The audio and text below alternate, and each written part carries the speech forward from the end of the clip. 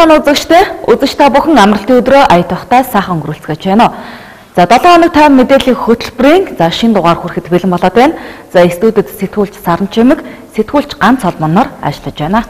Орой амралтаа аятахтай өнгөрүүлж байна үзэгчдээ 7 хоног бүрийн бямб нэм гарагт хүрдэг тайм мэдээллийн хөтөлбөрийн шинэ дугаар эхлэхэд бэлэн боллоо. Хүлээн авна.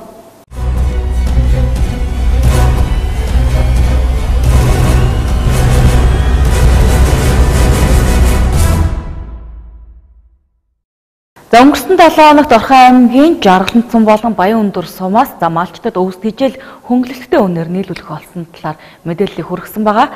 За тодорхойлбол энэ сарын 8-ны өдрөөс эхлэн Баян өндөр сумын малчтад хөнгөлөлттэй үнээр өвс тижэлийг хүргэж өгөх ажлыг бас зохион байгуулахаар болжээ. За тодорхойлбол нийтдээ өнгөрсөн жил бол 621 мал бүхий айл өрх 9 аж ахуй нэгж бол бүртгэлтэй 134 мянган мал тоологдсон байгаа. За үүнээс одоогийн байдлаар 100 мянга 4 толгой мал өвлжнө гэсэн юм тоо судалгаа байгаа. За тэгвэл Жаргалан болон Баян өндөр сумын хэмжээнд нийтдээ 150 тонн буюу 7500 боодол өвс. За мөн 50 тонн буюу 2000 шуудаа хижээлийг бол аюулгүй нөөцтэй бэлтгэсэн гэж аймгийн онцгой комиссийн хурал дээр бол мэдээлсэн байгаа. За тэгвэл малчтад одоо энэ хөө өвс хижээлийг нийлүүлэхдээ нэг айлд 5-аас 6 шуудаа тижэл мөн өвс боодол өвсийг бол хонь толгойд шилжүүлснээр ингэж хүртэх боломжтой байна гэсэн мэдээллийг бол холбогдох байгууллагуудаас өгöd байгаа. За энэхүү ажлыг Жаргалан сумын тухайд бол 1-р сарын 6-наас эхлүүлнэ. За харин Баян өндөр сумын тухайд 1-р сарын 8-наас энэ малчтад хүргэх ажлыг зохион байгуулах болсон гэсэн мэдээллийг бол өгсөн байгаа. За ингэхдээ нэг боодол өвсний үнийг бол 5000 төгрөгөөр нэг шуудаа тижээлийг бол 8000 төгрөгөөр олгоно гэсэн ийм мэдээллийг өгсөн. Орхон аймагт жилийн эцээр нийт 621 мал бүхий айл өрх 9 аж ахуй нэгжийн нийтдээ 134 мянган толгой мал тоологдсноос төлөв мал 49.3 мянга байгаа юм а. За нийт 110.4 мянган толгой мал өвлжих төлөвтэй байна. За одоогийн байдлаар цас хэмжээгээр унаж малын бэлчээрийн өвс тижэл хомсдсон тул малчтын 80 орчим хувь нь маландаа байнгын өвс тижэлээр хангах нөхцөл үүсэн малчид өвс тижлийнхээ ихэнх хувийг хэрэгэлсэн байгаа юм а. За дээрх малчин өрхийн 60 гаруй хувь нь өвс тижлийн хүсэлтийг мөн орон нутгтаа гаргаад байна. Тиймээс хавар гаргаж малчтад олгодог хоёр сумын аюулгүй нөөцийн өвс тижэлийг энэ сарын 8-ны өдрөөс эхлэн малчтад нийлүүлэх болсныг Баян өндөр сумаас мэдээллээ. За ингэхдээ нийт малыг хонь толгойд шилжүүлэн малчин айл өрхөд тэгш хуваарлалт хийхээр бэлтгэл ажил бүрэн хангагдсан гэж байна. За нөгөө талаар олон километрийн цаана цөөн хідэн үхвэртэй малчин өрхөд нийт адуу үхрийг хонь толгойд шилжүүлэн өвс тижэл олгоход нэг айл өрхөд 5-аас 6 боодол өвс оногдох төлөвтэй байгаа нь зардал их гарах болж байгааг харуулж байна гэж албаны хүн үзэж байна. Малыг хонин толгойд шилжүүлж хонин толгойд ногдох норм ор бодож өвс тижэл нэг өрхөд ногдох энэ тоог нь гаргаж бэлэн болсон. 1-р сарын 8-ны өдрөөс эхэлж малчид мал бүхий иргэдтэй өвс тижэлийг олгож эхлэхээр болсон байгаа. Нэг айл дунджаар 6 бэрээс өвс 2 шуудаа хэвийг ногдож байгаа. За энэний сулгаа гаргаад бол тэд олохоор болсон. Зам даваа хаагдсан болон порт руу явахгүй байгаа 2 чиглэлд байгаа. Энэ дээр айлуудаас нь сулгааг нь авч жагаад нэгдсэн журмаар бас хөрвүүлж өгөх ажлыг бол зохион байгуулахаар төлөвлөлөөд том машин бэлтгэсэн байгаа. Өнгөрсөн намрын тухайд Орхон аймгийн Жаргалант Баян өндөр сумын хэмжээнд нийт 150 тонн буюу 7500 боодол өвс, 50 тонн буюу 200 шуудаа тижэлийг аюулгүй нөөцөд нөөцлсөн. За малчтаас авсан судалгаагаар Баян өндөр сумын хэмжээнд 200 тонн өвс, 50-аас 70 тонн тижэл, аймгийн хэмжээнд 2400 тонн өвс, 200 тонн тижэл шаардлагатай байгаа юм. За гэвч эхний ээлжинд энэ шаардлагатай малчин өрхөд 2 сумын аюулгүй нөөцөд бэлтгэсэн өвс тижэлийг 1-р сарын 8-наас эхлэн олгохоор шийдвэрлэлээ. За ингэхдээ нэг боодол өвсний үнийг 5000 тижэл нэг шуудаг 8000 төгрөгөөр хөнгөлөлттэй үнээр зээлээр олгохоор болжээ. За мөн хичээл эхлэхэд сурагчдаар бэлтгүүлсэн халгаа хомоолн тижэл мөн бусад тусламжийг малчтад үзүүлэх юм а.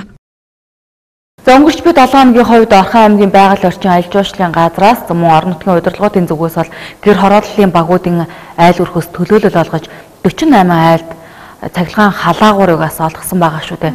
Энэхүү мэдээллийг өгөхгүй юу? За тэгэхээр өнгөрсөн хугацаанд манай аймгийн хэмжээнд агаарын бохирлыг бууруулах чиглэлээр 2 удаа үзэгдэл бодолтой явсан байдаг. За эдгээр үзэгдэл бодолтоноос иргэдээс хамгийн өндөр санал авсан цахилгаан болон усан халаагуурыг иргэдийн хэрэгцээнд туршилтаар нийлүүлж эхлэв байна. За эхний эзэн сая хэлсэнчлэн 48 айл өрхөд яг энэ цахилгаан халаагуурыг ямар нэгэн үн төлбөргүйгээр байгаль орчны газраас хүлээлт өгсөн байгаа. За эдгээр иргэдийн туршилтын судалгааны үр дүнд хэрвээ үр дүнтэй болох юм бол эх жилээс эхлэн бүх айл өрхөдөд бол энэхүү цахилгаан халаагуурыг нийлүүлэхээр болсон байгаа. За тэгэхээр хэрвээ туршилт амжилттай болвол гэр хорооллын бүх айл өрхөд бас энэхүү халаалтыг бас нэвтрүүлэх боломжтой юм байна, тийм ээ. За тэгэхээр яг тухайн үед бас харж ирсэн л да айлуудад харилцан адилгүй том жижиг гээд янз бүр байсан. Тэгэхээр тухайн халаагуур маань бас ямар үн ханштай байдیں۔ Тэгэхээр метр квадратаас шалтгаалаад бас халаах хүчин чадал нь өөр ах байна. Тэлийн мэдээлэл өгөхгүй юу?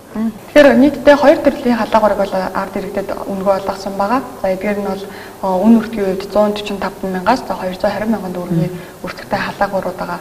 За 3 болон 2 1.5 ваттаар ажиллах хүчин чадалтай. За хүчин чадлаас хамаарат халаах талбайн хэмжээ бол харилцан адилгүй байгаа. За яг тухайн үед өгсөн мэдээлэлээр гэх юм бол тухайн халаагуурыг ханандаа байрлуулсан тохиолдолд 180 м хүртэл хэмжээний талбайг бол халаах бүрэн боломжтой гэсэн мэдээллийг байгаль орчин аялал жуулчлалын газрын мэргэжилтэн бас өгч байсан байгаа.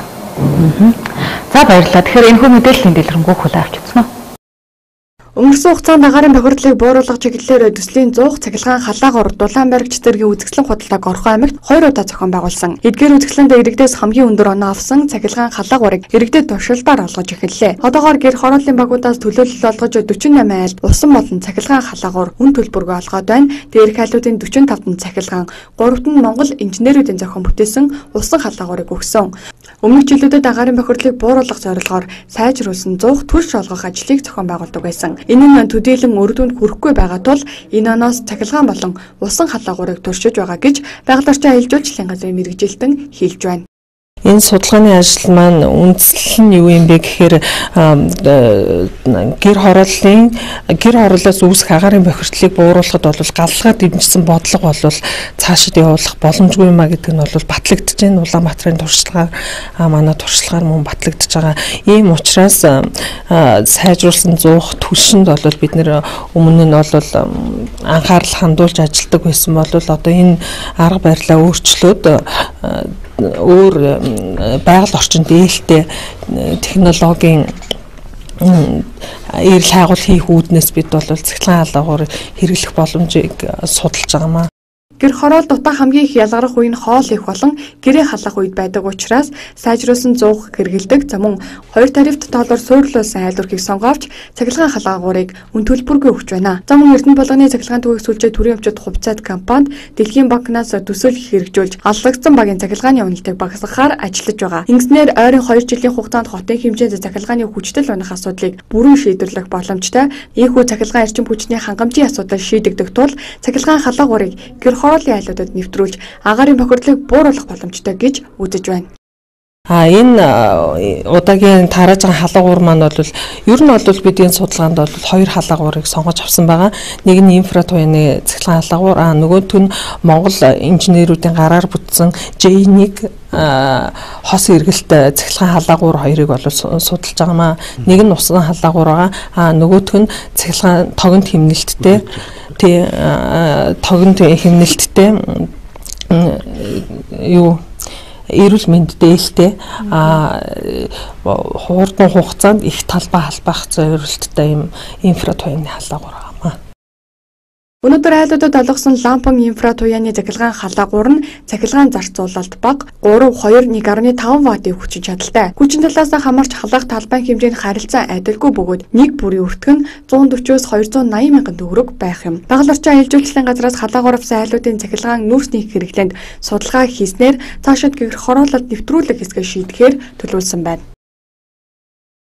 7 хоног та мэдээллийн хөтөлбөр үргэлжлэн үрж байна.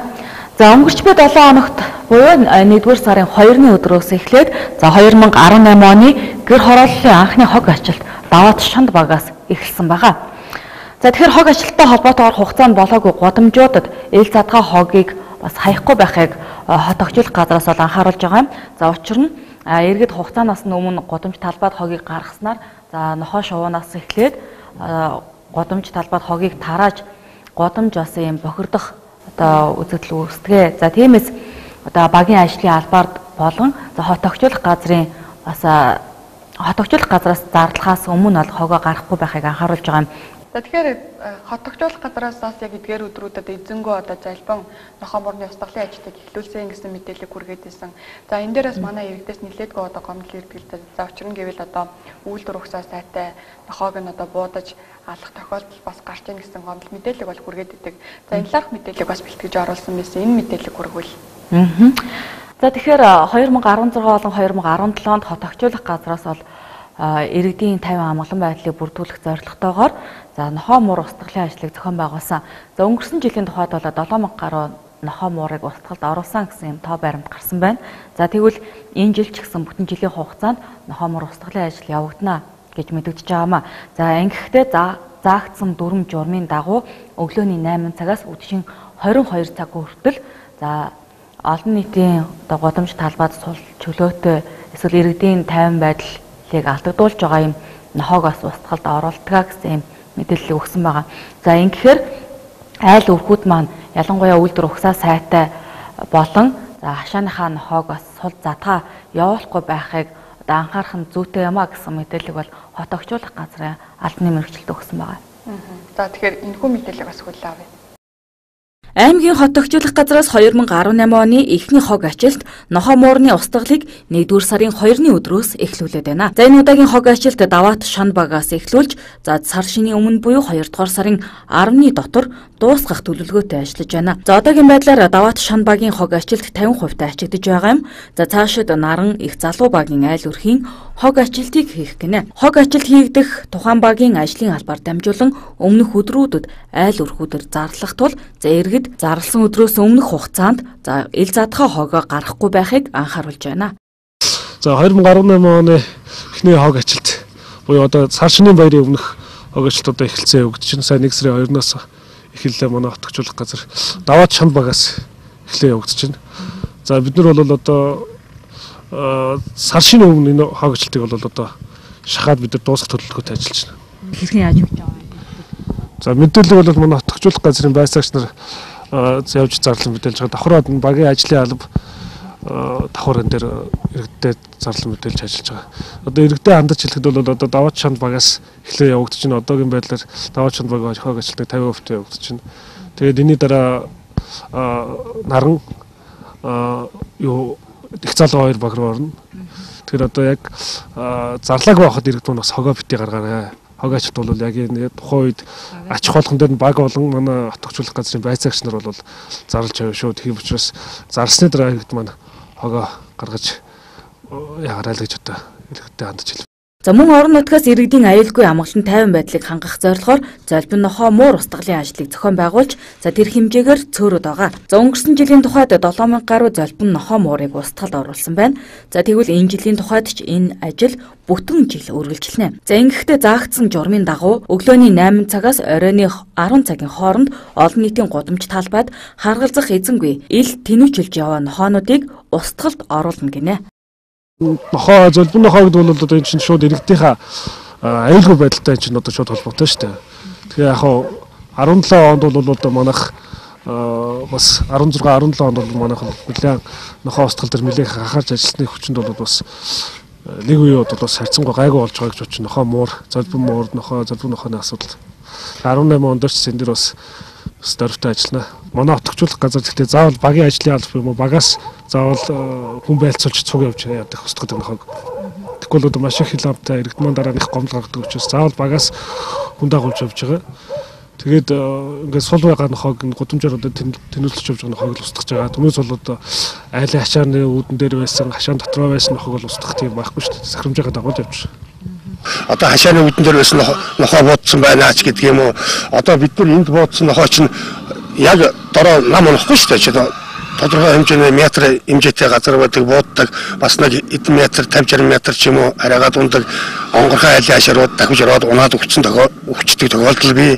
Бид нар бол дутуу буудаад айлын хашаанд гэж цусны чинь гоожуулаад тэр нохоог хайж явдаг. Тийм аль болохоор нь улсуудаа өвзөөгөө олцоод бид нар ингэж явж байгаа маа отогчулах хасаас явж байгаа нохоо устгал явж байгаа багийнхан улсуудаа байнга явдаг. Иргэдээс үйлдвэр угсаа сайтай эзэнтэй нохойг устгалаа гэж гомдол ихээр ирдэг байна.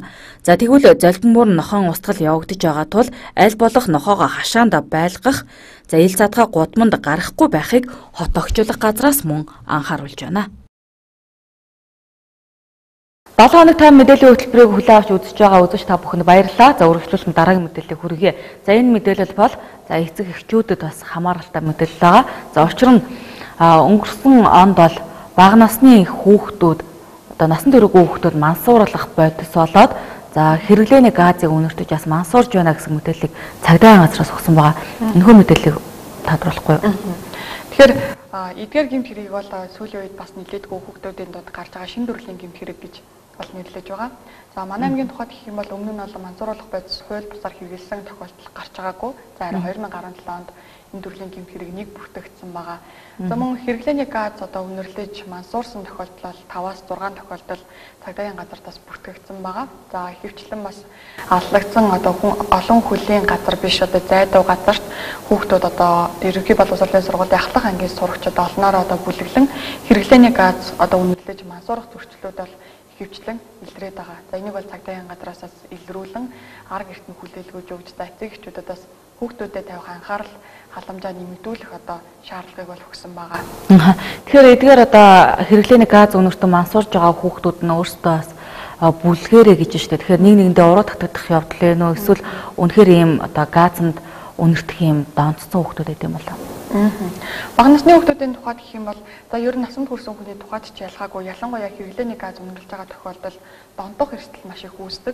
За үүнээсээ бол балаад одоо ухамсарын бус үйлдэл гаргах, бие бинийгээ гэмтэх зэрэг эрсдлүүд бол үүсдэг байгаа.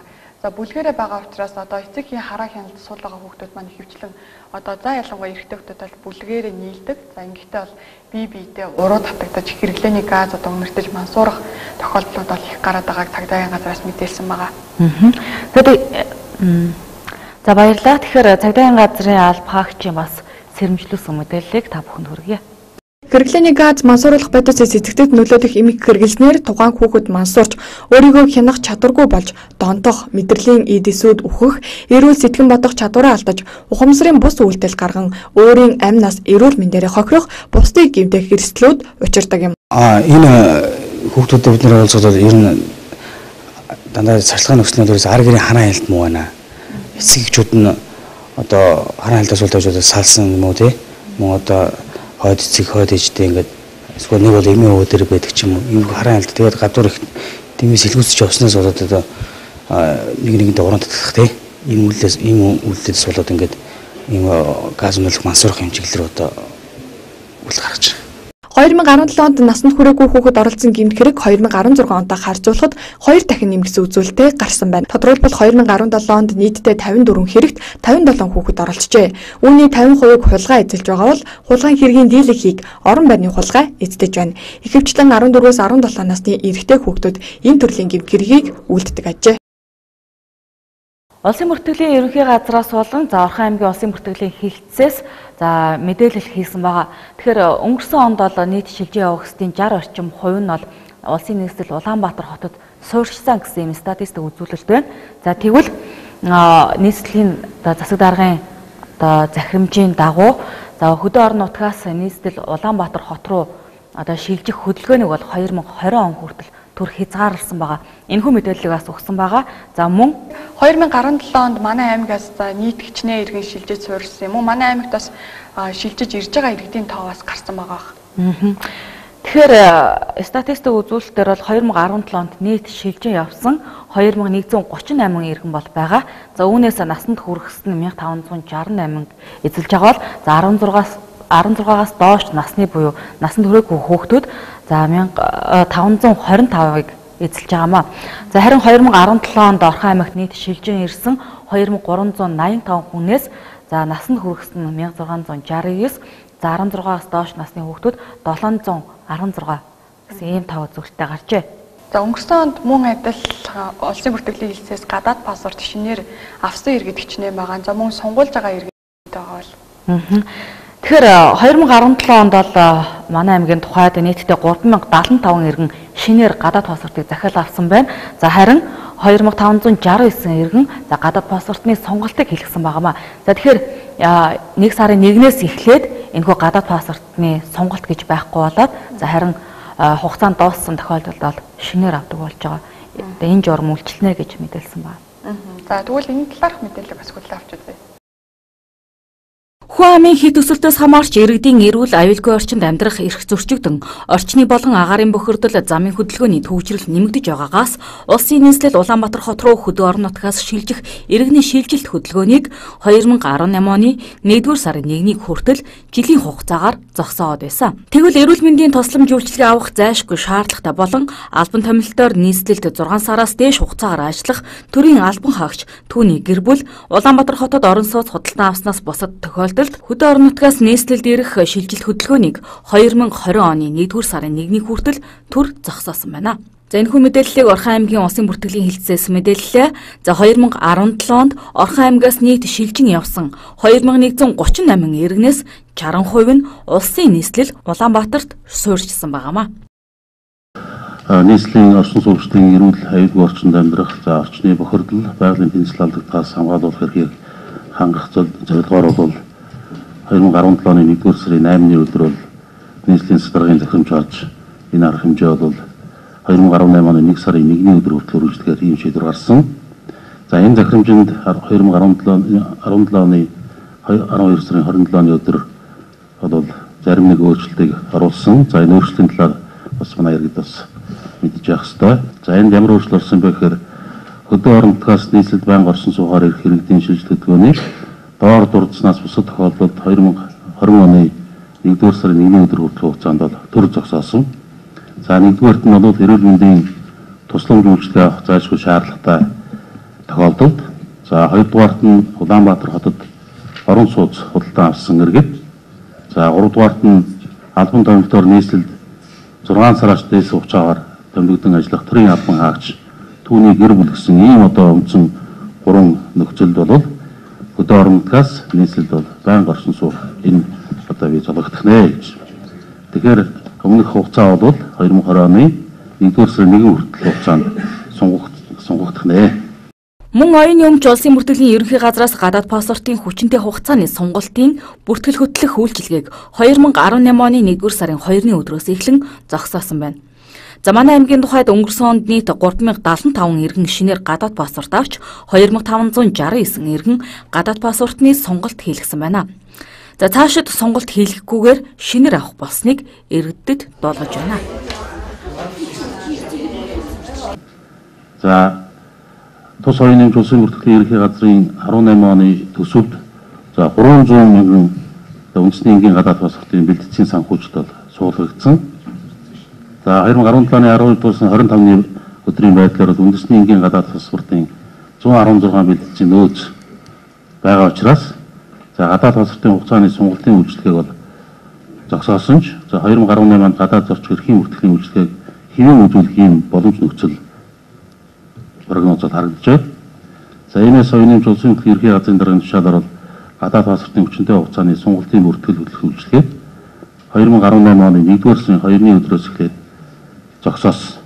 За өөрөөр хэлэх юм бол гадаад паспортын хугацаанд дууссан тохиолдолд сунгуулахгүй за дахин шинээр авах юм нөхцөлөд үүсэж байна гэж. Өнгөрсөн онд гадаад паспортны хугацаа сунгахыг зогсоох шийдвэр гарч байсан. За хэрэв 2017 оны 4-р сараас эхлэн гадаад паспортын хугацааны сонголтын үйлчилгээг зогсоосон бол 2018 оны 1-ээс 3-р сард иргэнд гадаад паспорт олгох үйлчилгээний хэвийн байдал алдагдахаар байсан гэдгийг албаны хүн хэлж байна. За тэгэхээр өнгөрөх 7 хоногийн хувьд сэтгүүлч ганц олмон за нэмэгдсэн өртгийн албан татвар буюу баримтын буцаан олголтын талаар мэдээлэлээ бэлтгэсэн байгаа. Тэгэхээр яг баримттай холбоотой яг ямар мэдээллийг өгөө тийм ээ? Иргэд яг буцаан олголтыг одоо авахын тулд одоо ямар материалыг бүрдүүлсэн байх хэвээр ингээд өөрөөс шалтгааллах ямар хүчин зүйл байна эдгээрийг мэдээлэхгүй. За тэгэхээр юун түрүүнд 2017 онд иргэд маань одоо худалдаа авал бараа үйлчилгээг худалдаж авсан нөөтийн суглааны баримтаа бол за 1-р сарын 8-ны өдрийн дотор бүгдийг нь бүртгүүлсэн байх шаардлагатай. За 1-р сарын 8-ны өдөр хэтэрсэн тохиолдолд 17 оны баримтаа бол бүртгүүлэх боломжгүй болно. За тийм учраас энэ өдөртөө багтаад бүртгүүлэх шаардлагатай байгаа. За иргэдийн зүгээс өнгөрсөн онд бас яг энэ буцаан олголттой холбоотой хэд хэдэн гомдол бас асуудлууд гараад байсан. За энэ нь бол мэдээж мөнгөнд дансанд нь орохгүй байх тохиолдол байсан. За татварын хэлцээс одоо анхааруулснаар бол иргэд одоо татварын систем рүү нэвтрэх хэрэглэгчийн мэдээлэл бүрэн бүтэн оруулсан байх нэгдүгээр шаардлагатай. За хоёрдугаар та дансаа оруулахдаа тухайн одоо иргэний заавал өөрийн нэр дээр байх данс шаардлагатайгаа. За мөн хамтран эзэмшигчтэй данс оруулсан тохиолдолд за тухайн иргэний мөнгө одоо байршуулсан дансанд бол орох боломжгүй. Тийм учраас иргэд маань за данс регистрийн дугаараа сайн шалгаж за зөвхөн өөрийн нэр дээр байгаа дансаа бүртгүүлэх шаардлагатай гэсэн мэдээллийг бас татварын хэлцээс өгсөн байгаа. За баярлалаа. Тэгэхээр татварын хэлцээс мэдээлсний дагуу за ий баримтын буцаан олголт буюу 2% олголтын талаарх мэдээллийг үзэгч та бүхэнд хүргье. Нэмэгдсэн үртгэн албан татварын тухай хууль зааснаар нэмэгдсэн үртгэн албан татварын 2% буцаа авах эргэн 20% буцаа авах аж ахуйн нэгж байгуулгана. Журманд заасны дагуу нэмэгдсэн үртгэн албан татварын нэгдсэн системийн хэрэглэгчийн хэсэгт нэвтрэн за системийн дагуу өгөгдлийн дагуу дараах мэдээллийг бүртгүүлсэн байх шаардлагатай.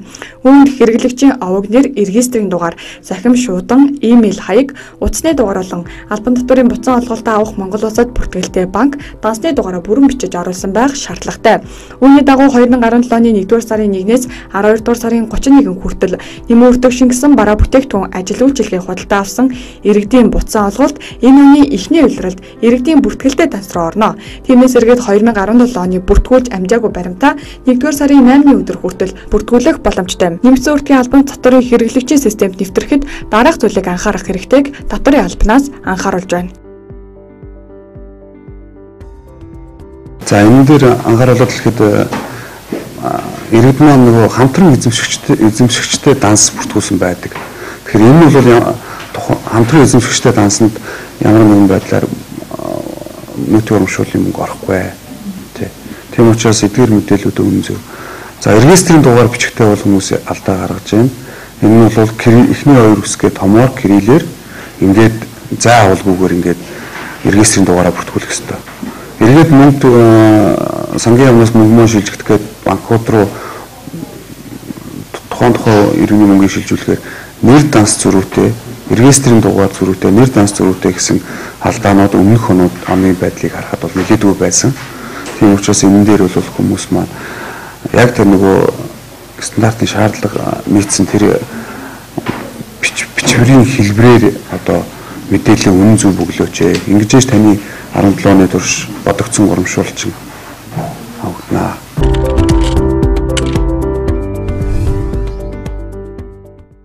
Иргэдийн нийтлэг гаргадаг алдаа нь урамшуул авах тухайн хүний нэр, регистрийн дугаар зөрөх, данс эзэмшигч урамшуул авах эргэн хоёрын нэр зөрөх тохиолдол байдаг байна. Тиймээс иргэд өөрийн нэр дээр байдаг дансаа бүртгүүлэх шаардлагатай.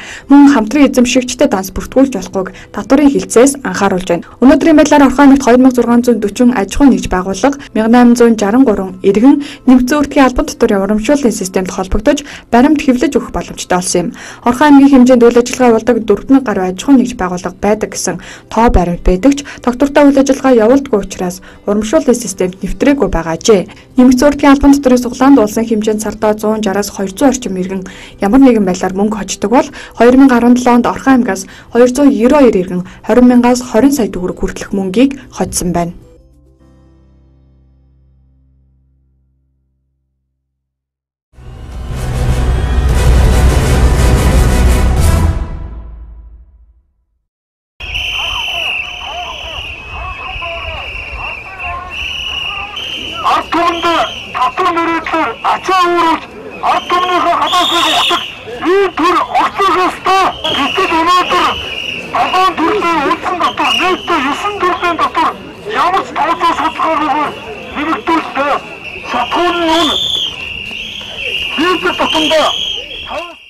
Орхон аймгийн ард иргэд ардчилсан намын гишүүд төр барьж буй Монгол Ардын намын гаргасан зарим шийдвэрийг эсэргүүцэн иргэдэд амснаас өөр үйлдэл хийж байна гэж үзэн 50 жигсаал цуглааныг зохион байгуулж байна.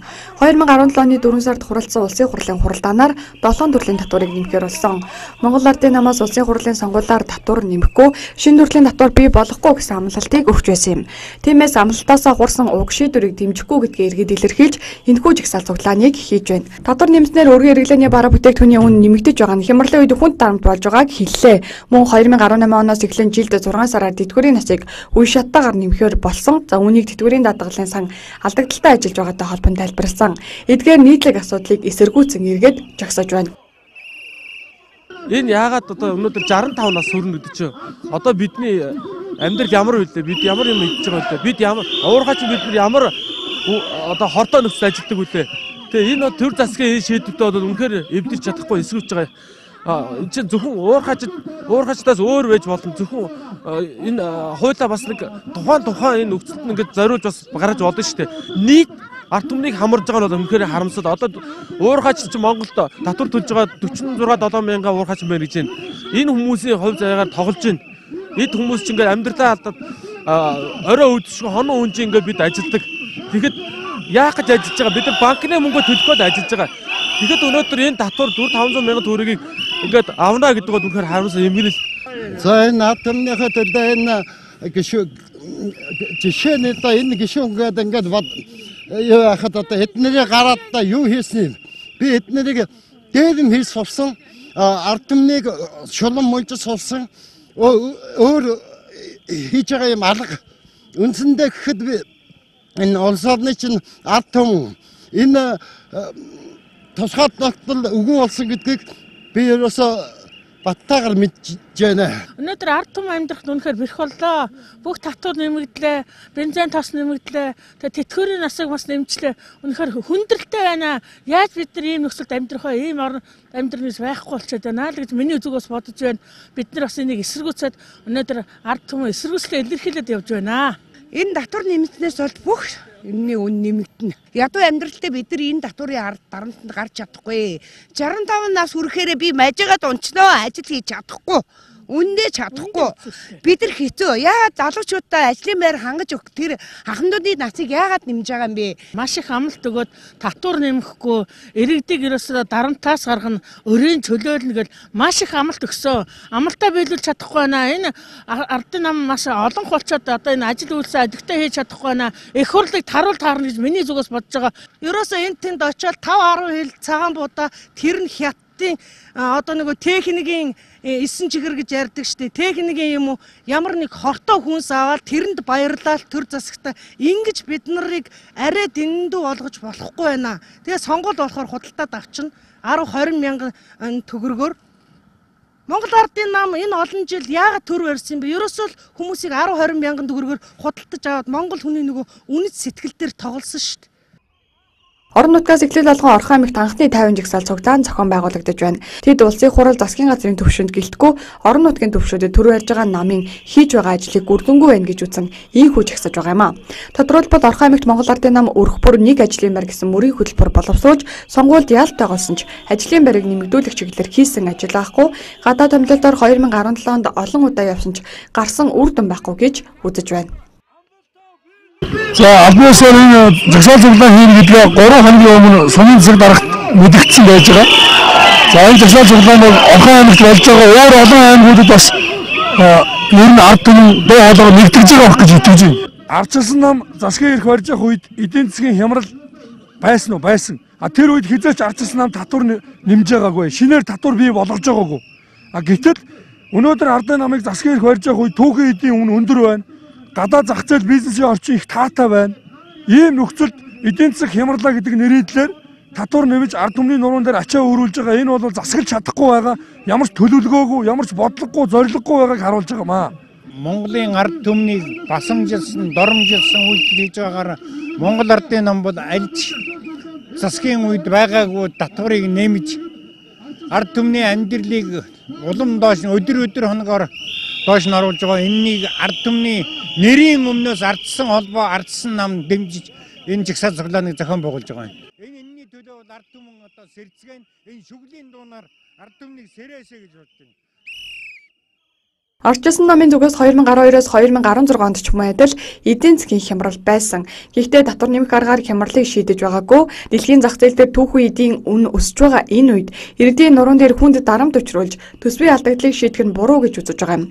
Тиймээс эрх баригчдад дохиогч гаргасан шийдвэрээ эргэн харахыг сануулan шүгэлдээ тавьж жагсаалыг зохион байгуулж байна.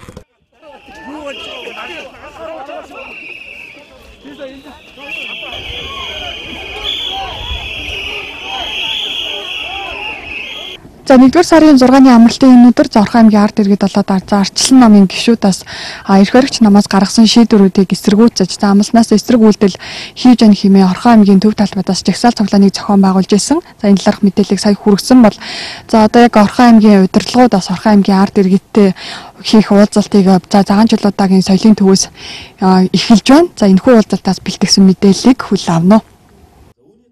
Аймгийн засаг дарга батлууд өмнөх уулзалтын үеэр иргэдээс гарсан санал хүсэлтийг хэрхэн ажил хэрэг болгосон хийгээд хийж хэрэгжүүлж байгаа ажлаа иргэдэд хүргэх хүснээс өнөөдрөөс эхлэн багуудаар уулзалт хийж байна. Энэ удаагийн уулзалтаа цагаан чулууд наран аршаан дуртын гол багийн иргэдэг гэр хороолдох Баян өндөр соёлын төвд 13 цагаас эхлүүллээ. Засаг даргын уулзалтанд Орхон аймгийн засаг дарга орлогч Төвшин Жаргал, засаг даргын тамгын газрын дарга Соёлжгүй, Баян өндөр сумын иргэдийн төлөөлөгчдийн хурлын дарга Баасан Сүрэн, Баян өндөр сумын засаг дарга Ганцогт, засаг даргын тамгын газрын хилцээний дарга нар болон төрийн үйлчилгээг хүргэж буй агентлаг байгууллагын дарга удирдлагууд оролцож байгаа нь иргэд уулзалтын үеэр хүссэн асуултандаа шууд хариулт авах, зарим нэг асуудлаа газар дээр нь шийдвэрлэх боломж олгож байна. Лабораторийн газар нэрээс цусны дэлгэрэнгүй шинжилгээ авахгүй. Сарын өмнө манай хүүхд цусны дэлгэрэнгүй шинжилгээ авахгүй лээсэн. Зөвхөн илгэний ВЦ вирус аавна гэдэг юм. Тэгээ сая бас өгөх гэсэн чинь авахгүй байхын тэгээд ямар өчт өргөх станц барьчихаар татна гэлдэгсэн. Одоо 2 ч гэл энэ өргөх станц барьсан байх юм. Тэгээ одоо энэ манайхаа энэ ойрхон л доо энэ сургуулийн ард байдгийн. Тэгээ одоо энэ шугамлалыг наашин татах ямар арга байна вэ? Нэг одоо энэ татах боломж байд юм уу? Өнөөдөр амар хүнд өвчтэй хүн дагуулад юм өөрөө бие өвдөд очиход та цаг аваагүй юм шүү. Хоошоо бай.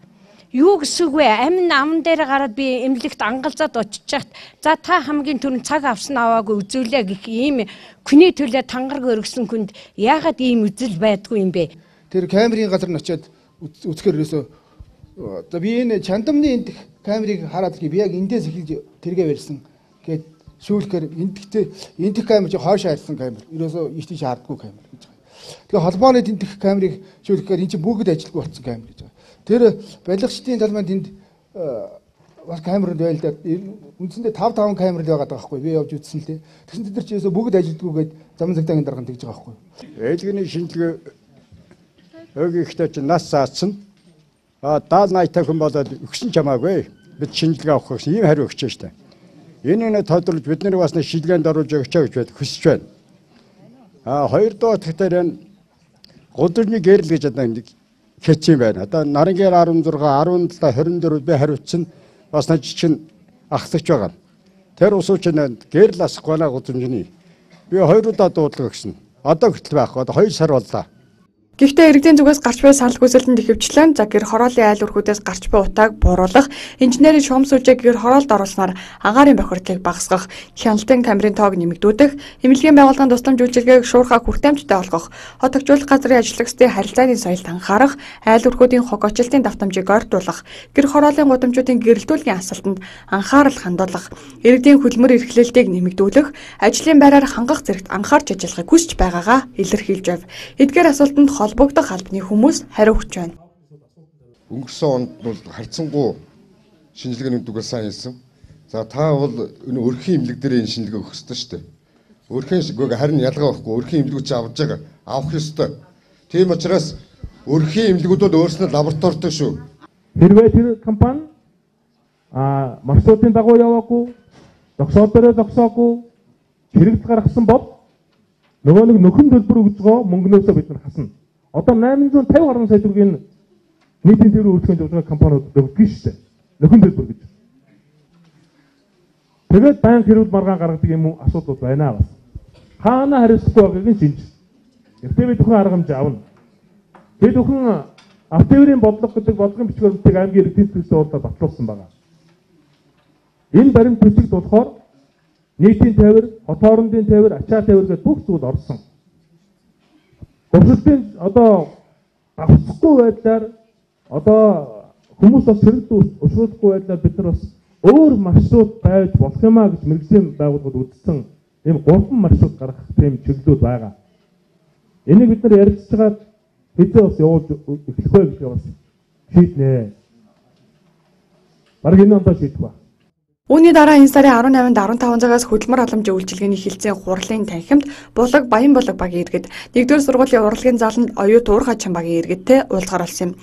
Түүнчлэн энэ сарын 19-нд 15 цагаас Монгол Улсын их сургуулийн заланд Динж Эрдэнэ багийн иргэдтэй 18 цагаас 5-р сургуулийн заланд Урт Улаг Бүрэнбөс Цогоод багийн иргэдтэй хийх уулзалт үргэлжлэх юм. Энэ сарын 20-нд 11 цагаас Баян цагаан соёлын төвд Баян цагаан багийн иргэдийг 15 цагаас Говьл төвд Говьлагийн иргэдэг Жаргалан цумын соёлын төвд Жаргалан цумын иргэдийг хүлээн авч уулзах юм. Хэмжийн удирдлага төр албан алба ашиг эргэцүүн зохицуулалт.